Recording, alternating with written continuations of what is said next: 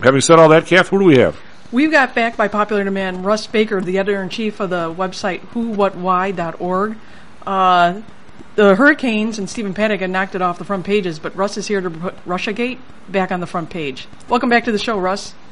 Thank you. Always glad to do it. So I'm sure that, I actually have seen that you reprised a story on your website on the anniversary of the University of Texas massacre in 1966 in the wake of that horrible Las Vegas story. I read that. That's what's the 2 days? The 50-year anniversary is the year that people can carry concealed weapons on campus. Isn't that special? Uh-huh. I mean, you knew that, Maddie. That's unbelievable. It is unbelievable. That was August 1st, 2016. Welcome to Texas. Yeah, welcome to Texas. But we haven't talked about Russiagate in a while, Russ, and we were hoping you could tell us things like who is Michael Cohen, who's Felix Sater, why do we care about them? Sure, and if I may, I'd just like to tie together a bunch of themes here. As you mentioned, I'm the founder and the editor-in-chief of a news website called WhoWhatWhy.org.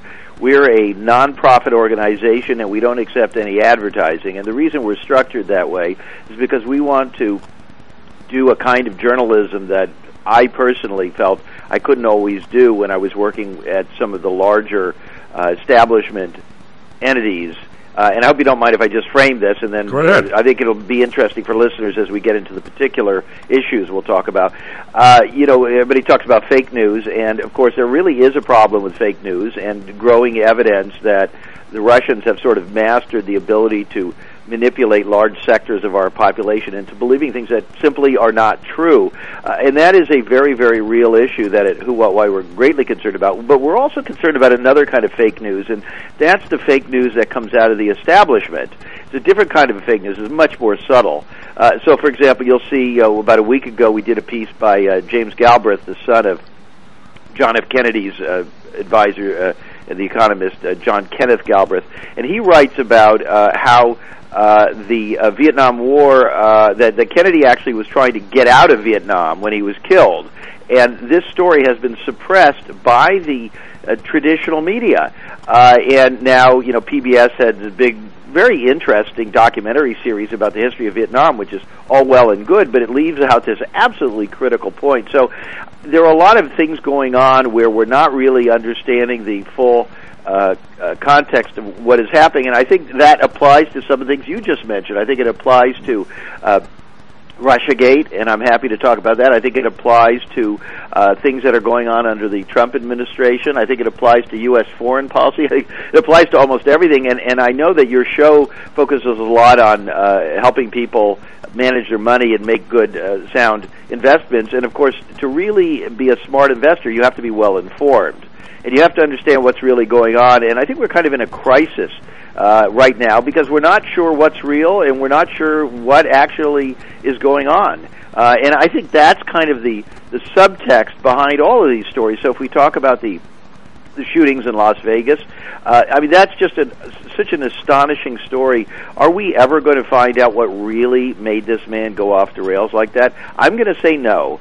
Because at WhoWhatWhy, we talk about the fact that in case after case after case, we don't seem to ever get the real story. We get some kind of a superficial treatment. And you mentioned the shooting long ago in Texas. A man climbed a tower at the University of Texas in Austin with a rifle, and he began just picking off random people. That story is just almost completely forgotten, and now Texas allows concealed carry. Practically any nut can carry a gun, and not just carry a gun, they can carry them on some of the college campuses there. You just got to think about the insanity of where we're headed. So all of these stories, moving over to Russiagate. Russ, can I interrupt you for a second? By the way, I love the theme you heard. My question is, was it 6 months ago, a year ago? So you'll know this. I don't. Britain came out with that huge review. Now, it was late. It was supposed to have been done a couple of years ago or whatever, of their involvement in Iraq, and it was a scathing indictment on their people and ours. Now, Brits maybe they've been around longer. I'm not saying they're perfect. They're not. Some of these other countries seem a little more, shall we say, introspective, retrospective on things like this, instead of just forgetting about all the bad stuff, forgetting all the stupid stuff we did in Vietnam, maybe figuring out who the hell killed Kennedy. I mean, who knows about that one. But I'm saying, why do we just keep moving forward with these wounds open, and we don't seem? It seems like it's our culture to just keep walking forward, cover it up, and keep going. And never. Why is that? I mean, are we going to grow out of that someday, or what's the deal? Tom, that is such a good question. The best way that I've been able to answer it for myself, and I'm still thinking about this, of course, and thinking about it all the time, is that there's something in the way that our culture has been constructed, and I don't think it's any of us as individuals, but it has been constructed either willfully or accidentally, to the point where we're really not supposed to ask too many questions. And we also have kind of a thing where none of us are supposed to really make waves, and we're not really supposed to sort of question orthodoxies or deeper truths. And what it really comes down to is we get told, shush, that's too upsetting. People can't handle that. And that, I think, is the really, really dangerous thing, because the United States has imposed on much of the world the demand that they remember. I mean, look at Germany. Germany has done such a good job of teaching its people what happened in World War II, how the Nazis came to power, and instituted all kinds of measures to make sure that could never happen again. It is a completely different country as a result of that. And you see that again and again, what you're talking about, this kind of reflection. Latin America, they had all those truth commissions, Argentina, Chile, and everything, to see what had happened, that their countries had gone so bad down the drain of authoritarianism and totalitarianism. But in the United States, we, as you say, we never seem to sort of take stock. I did a book, you've had me on to talk about it, called Family of Secrets, where I did a kind of you might call it a post-mortem on the Bush dynasty, and I looked back at this family that had been either president or vice president for 12 out of 20 years to try to figure out what that family was about. And, of course, the Iraq War came out of that and so many other things. And what I found was, oh, my gosh, there's a whole other history that we've never been told. So it's partly that we don't want to talk about these things, but it's also partly that we don't even know about what really happened. Is it, as they used to say on the trading floor, not to be trite, is there so much information it's like taking a drink out of a fire hydrant? Is it part of it? It's part of that, but it's also because we don't have enough figures out there who are willing and able to narrate and provide the bigger picture. So let's say you mentioned Kennedy. You talk about all these things, John Kennedy, Robert Kennedy, Malcolm X, Martin Luther King, on and on and on. I mean, there have been so many of these shootings of leaders in the United States, and of course, the way it's handled is every single time it's a one-off, it's some nut, there's no more to it, nothing to see here, folks. I mean, just logically, if you study world history, in almost every case where leaders of countries were removed, there was the hand of other powerful interests. That just makes sense. And if you look at the statistics, in the United States we are told that every single attempt and successful effort to remove a leader was always a nut, which doesn't make any sense because there's so many powerful forces arrayed. Our country has a long history of going into other countries to remove, often violently, elected leaders. So logically, there should be an analysis being provided to say, hey, we may not be getting the whole story here. And that, I think, would answer your concern about the fire hose of information, to step back and provide that kind of analysis on the big picture. Well, the question when Kath asked you to come back on, you came on, the one I absolutely have to ask you, and I don't know if this is one the listeners want me to, but I think somehow, rightly or wrongly, and part of this came from you telling us about the Bush thing and everything, somehow or another, people have come, I won't say they're comfortable, but they've come to grips with the fact that we're not getting the whole story a lot of places, and there's an awful lot of powerful people in this country, and by the way, we're not one of them. I mean, somehow or another, I think people, they don't like it, but they deal with it. I mean, and probably people around the rest of the world do as well. My antenna went up about this pipeline I don't know how many people put two and two together, like I sometimes do to my regret, where we were going to use all American pipe. Well, it turns out we're not going to use American pipe. It's actually been bought from Canada. And oh, by the way, the guy in Canada who bought part of that company is this oligarch / KGB rich dude, gangman guy from Russia that gave Putin his first nickel to run for in 1991. Now, do you think we're really ready and I'm not saying this where this is going, but you know more about this than me. Are we really ready to know that part of the people that we know have been propping up our politicians for decades now are from another country, both Hillary and Trump, probably? Are you think we're ready for that? I don't know. I mean, I'm not. Well, I think the backstory to that is that money talks, and that it's not, there's always this focus on, bogeymen, it's this person, it's this group, it's this interest or whatever. It doesn't really work that way. The problem is that we don't take stock of the system and whether the system is truly democratic, if it really is transparent, it really represents our interests.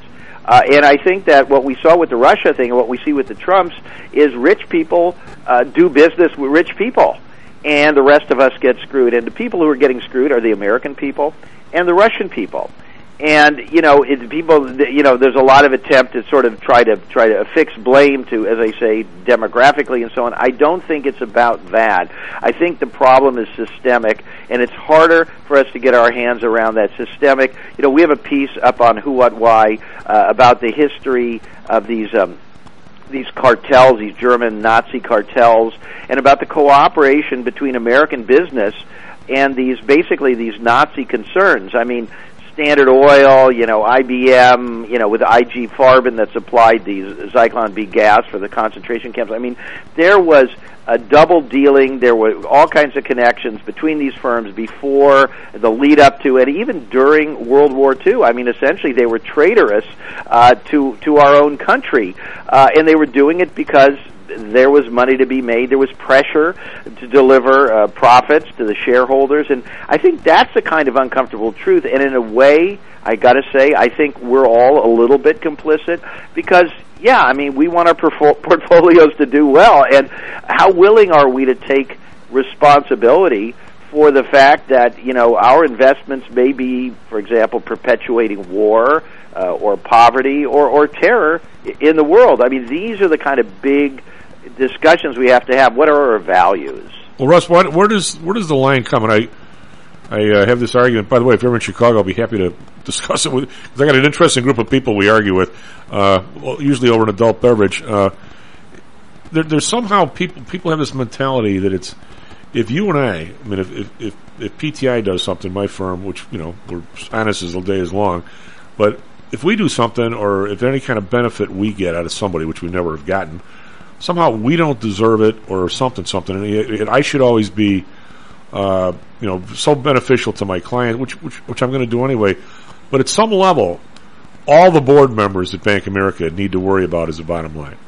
Somehow, people have gotten this idea that the further up the chain you go, they don't need any morality. Their entire morality is to the bottom line. But at my level and your level, hey, you can't have this guy telling lies on stocks and jocks. You can't have, I mean, where's the line here where the morality changes? And somehow we've managed to condition people that that's okay. That somebody can be a screw up on the Wells Fargo board, and she can be Secretary of Transportation the next day. There's no, if that happened to you or me, that would never happen. First of all, there is the truth that we expect companies to perform well financially. And there is a tremendous amount of pressure, to be fair about it. I mean, if somebody's at a high level in Goldman Sachs, it's their job to do well for Goldman Sachs and those who benefit from it. And, if they can get a favor because they know somebody in the administration or cycle their people through this revolving door, I mean, why wouldn't they do it? You can hardly blame them because that is business. I would say two things. Number one, I think that leaders of all organizations have to be pressured to consider the greater good to some extent. I don't think, there is the fiduciary duty, and as you probably know, a lot of these people actually would get in trouble if they were too civic-minded, because it could be argued that they weren't doing their primary job, which was to make money for shareholders. So it's a problem the way that it's baked in. But this is where, we get in the whole discussion, is there too much government and so on. I mean, this is where government comes in. Government comes in and says, I understand why you have a monopoly. I understand why you have a cartel, because it's good for you. I understand that, but it's not good for the rest of us, and we simply cannot allow it. And that kind of tension, I believe is very, very healthy. Now, it's interesting to look at the Trump administration because Trump came in railing against these established orders and talking about the swamp and the corruption in Washington. But if you look at what he's actually doing, I mean, he has more than I think any president turned the government over to very, very wealthy people who are deregulating everything and allowing all of themselves and their buddies to just go tromping right through the field. Well, the person before him maybe had, I'm going to say, somewhat of the right idea, but had absolutely no idea of the details, to the point where, I mean, their attitude was that businesses are, I mean, and again, I'm in the middle on this, because I think you need, I'm from the trading floor, so I think you need to design things to where things are competitive, because if it's competitive, you don't need very many rules, because people watch themselves. Once it starts not being competitive, you got a problem. You know, so in my opinion, so I mean, you can't give loans to people if every time somebody gives a loan, somebody from the government is looking over your shoulder. You'd never build a bridge if every time somebody's welding a joint, somebody's standing next to them watching them. I mean, there's a level where the Obama administration felt that the only reason why a plane doesn't fall out of the sky is because they're watching the United Mechanics. No. Planes aren't going to fall out of the sky because A, it's bad business, and B, most people have some conscience. I think, So I mean, so they went way too far in a very poor way. They did regulation, but it was all after the barn was done. I mean, all they did was harass people. Well, that's an interesting point. And of course, I think we've all had experiences with bureaucrats and regulations and frustration. It's a very, very difficult act. And what you're describing, of course, is this kind of swing. And I'll tell you what will happen. Trump will do whatever Trump does, and then there will be a reaction publicly. Because it's particularly with these elections being so close, you can always have half the population more or less on one side, half on the other. But there's just enough people that need to switch their votes, and then the other side comes in, and then you get a reaction. And so, all of these things are going to happen, and they're going to say, "Oh my God, he can't handle disasters properly. They don't have good decision making going on. You're going to have more, Madoff situations." You're going to have more bubbles and collapses and things, and nobody wants that either. I agree with you. I mean, being a president and more being the people behind the president, the people who try to shape these things, is really a tremendous responsibility to try to get it right. Because really, the role of a successful government is, as you say, to foster competition, real competition. It's kind of like being, a ref. In wrestling, right. What I mean? When somebody's doing something that is not okay, they jump in and they separate them, and they try to get the thing going the right way again. Well, I think it has. But I mean, I've seen some stuff on my end. And again, I'd love to talk to you for a long. My significant others in the real estate business. Somebody somewhere in the last 5 years has decided when you go get a mortgage, if you don't have a job. That you can't get a mortgage. If you could be a plumber making $100,000 for the last 40 years, that's not good enough because you don't have a W-2. Yet people with W-2s get fired. I mean, somebody somewhere, some bureaucrat, nameless, faceless, has made that call. Why? I have some clients here that I've had to liquidate accounts. Guys that got more money than God because they have they're consultants. Well, no, that's not good enough. You can't use your income. You got to pay cash for this place. I mean, who makes these calls, Russ? I mean, some of these decisions come out of these bureaucrats like there's no tomorrow. Well, Tom, I mean, as a journalist, what I do is I look into exactly the kind of thing you said. You'll say to us, hey, who makes these calls? And we'll say, let us find out. So we go and we start asking around, and I can tell you in case after case, I'm surprised at the answer. So, for example, let's say the banks, they may say, we're doing this because the government makes us do it. We go and we look at the government and try to find out what happened, and people inside the government, they say, listen, you know why we do this? Because we were pressured by the industry to require this. Oh, I wouldn't be a bit surprised, yeah. Mm-hmm. I wouldn't be a bit surprised. Yeah, oh yeah. I didn't say I knew the answer. I said somebody. I mean, well, this is why journalism is so critical. This is why you need that kind of vigilance. I mean, I started WhoWhatWhy with nothing. I mean, you talk about a startup. Doing things the honest way. I literally. I mean, I basically, used credit cards and stuff, went into debt to get the thing going, and it's been a struggle. We are growing. We're trying to do what we can. We don't have the resources of these big news organizations, but our whole attitude is to be agnostic, to say, we don't know. Hey, that's a great question you ask. Can we put somebody on that project and try to find out? The public needs people who really represent them. And I think in an ideal world, that's what journalism is supposed to do. We're supposed to represent the public interest. We're supposed to be the people's detectives. We're supposed to go out for the people, for Kathleen, for Tom, who have questions about things and want to know, and we're supposed to find out. Well, where do you think this, the big question, even though I've taken you off the road as I usually do, where's this Russian thing going to land? Well, when we started looking at the Russia thing in 2016, I think we were wary of it. We were skeptical, and I believe that's a good position for journalism. There were these narratives that start catching on. They're memes, they're fads, they're whatever they are, and you start getting a pack mentality, and we see this all the time with the media. There's some narrative forms, and you read the Washington Post, you read the New York Times, you watch CNN, and they all more or less are presenting it the same way. Saddam Hussein has weapons of mass destruction, we have to go in. Well, no, he didn't.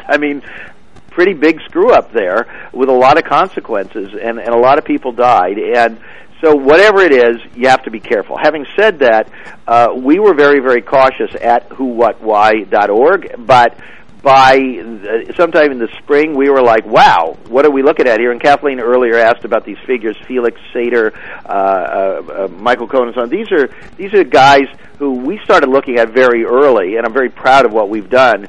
And we started looking at these people who were surrounding Donald Trump. But this isn't just about the campaign. This is about these guys who were involved with him years ago. And this is about how the Trump organization came to rely on people and monies associated in some way with the countries of the former Soviet Union, I would say with the larger ecosystem of a small number of people who managed, with the end of communism, to grab a lot, had connections. They became what they call the oligarchs, and this, I think, is what we're looking at. And so I believe it's real. I believe it's of grave concern. I think what Mueller's doing is very important. I'm concerned that he's not going to be able to go all the way with his investigation because, what we talked about earlier, these shocks are too big for the system. And imagine that they discovered that the President of the United States was in the pocket of oligarchs or of another country, and I'm not saying he is, but let's say they discovered that. What are they going to do? That is a trauma. Imagine how the markets would respond. These are things that they really have to think very, very carefully Russ, about. I'm going to go South Side mentality here, and you might think I'm nuts. If you go put up a hotel in Moscow and all these guys want their piece, and you regrettably have to pay them off, like being in Chicago, not much different really. I wish it wasn't like that, but I don't have a problem with it necessarily. But if it turns around that all of a sudden I don't have enough money for my place and I borrow money from the oligarch, now I got a problem. Does that mean me being too South Side? I don't care if they come up and say Donald Trump has paid $20 million in bribes over the years overseas. You know what? I don't think that's what they're finding. I don't think that's. I'm saying I don't think that's what they're finding. If they find out that he owes all these guys all these places, then I got an issue with it. Or am I wrong on that? Well, it sure looks like he's got a problem in that regard because, and then that pattern of behavior where he was consistently so complimentary of Putin and so unable to even acknowledge the most basic problems. You remember some of those public statements? Yeah. He was trying to present, Russia as a very happy situation. No. There really is a very strong authoritarian problem there. Journalists are shot down. Putin's personal enemies are bad things happen to them. This is a really problematical situation there. And for the President of the United States not to be able to acknowledge any of that, you have to ask, it either means he's incredibly ignorant, which is, I think, probably part of it, but it's also just that he's got some situation there where he can't talk about this stuff. And to your point, the evidence is out there. The statements from Donald Jr. and Ivanka themselves talking about how important the former Soviet Union was to the Trump organization. There it is. Russ, how about giving yourself a shameless plug? And then we got to talk about the labor numbers in a bit. Sure. WhoWhatWhy.org. We'd love to have people come and sign up for a newsletter. If you support our work, you can donate. It's tax deductible. You can follow us on Twitter, WhoWhatWhy, and also on Facebook. Whenever you come to Chicago, are you going to come see us? I'd love to do that. That sounds great. Sounds great, buddy. Thank you very much. As usual,